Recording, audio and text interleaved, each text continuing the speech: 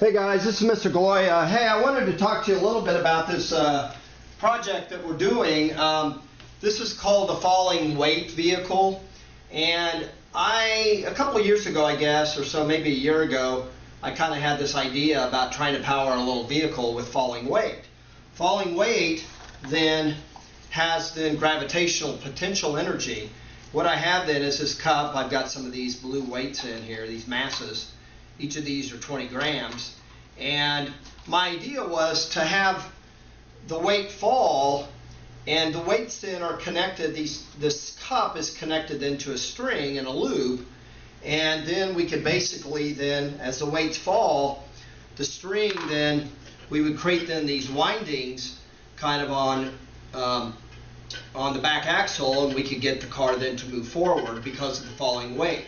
Consequently, we have, just kind of like our mousetrap car, we have then the idea that types of energy can be transformed. So we have this gravitational potential energy, falling weight, being transferred or converted, at least partially, into kinetic energy of the moving vehicle. So that was my kind of idea here on this sort of project. Now, when I first built this, I built this kind of at home, and I went out to Hobby Lobby and I got these rectangular wood dowels, and I ended up using, I think, 5 of them.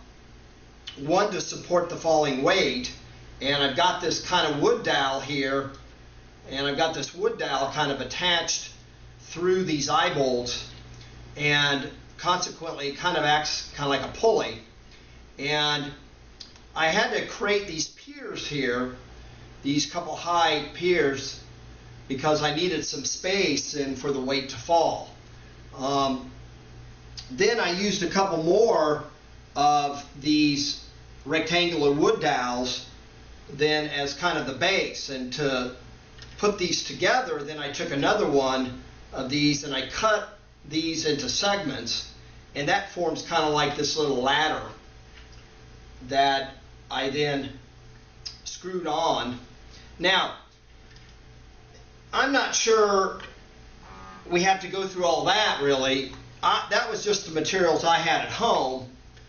I think you could probably do something with our paint sticks where you could create kind of a base and then maybe cut another paint stick and form your ladder that way.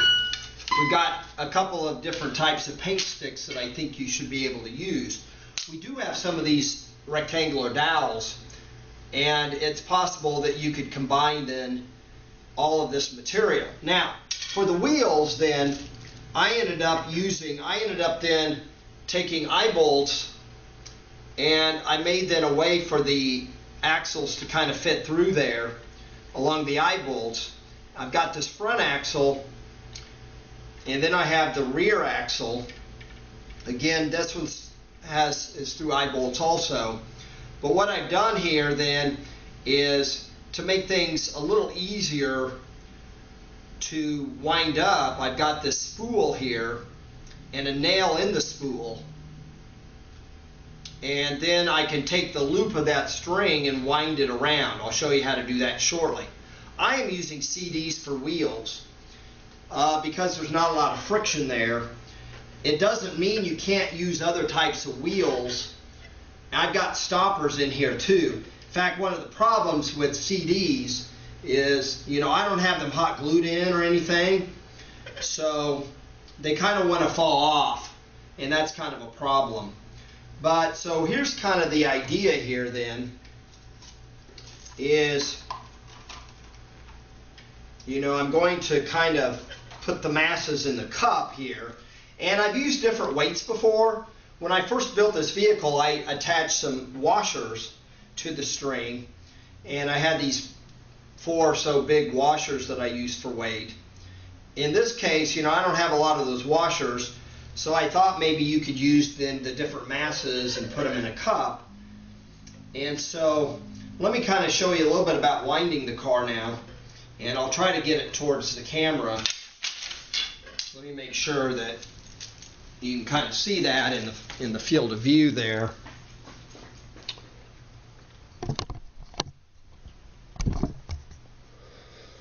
So I don't want to kind of get in the way, so it might be kind of hard for me to do this and film it. And so I've got then a small little loop in this part of the string. And again, we basically want to measure a string. I guess mine's about 1 meter long or so. We basically want to take the weights up here and then just wind that string around that back axle in the opposite direction we want the car to move. So I've got it attached now to that little nail, and I'm just going to rotate. I'm going to lift up those back wheels and rotate. And it's kind of hard to see, but you can see now the cup lifting. Well, I'm putting energy then in to the masses. So I'm giving the masses then gravitational potential energy. The spool here makes it pretty easy to kind of wind this up. I think it's a little bit easier than the mousetrap car.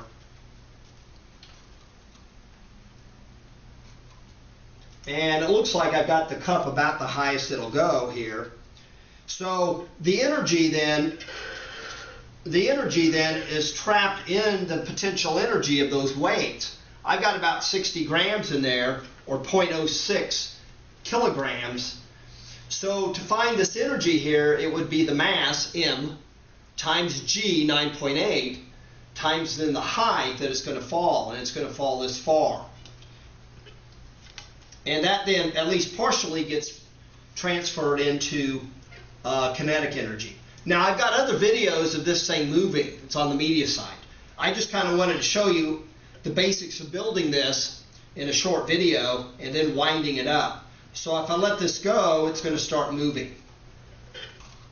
And it should then move pretty nicely without much friction. And hopefully we'll do an activity then. Once you get yours built, we can then determine maybe the efficiency of this sort of vehicle. All right, we'll talk to you later, kids. Bye.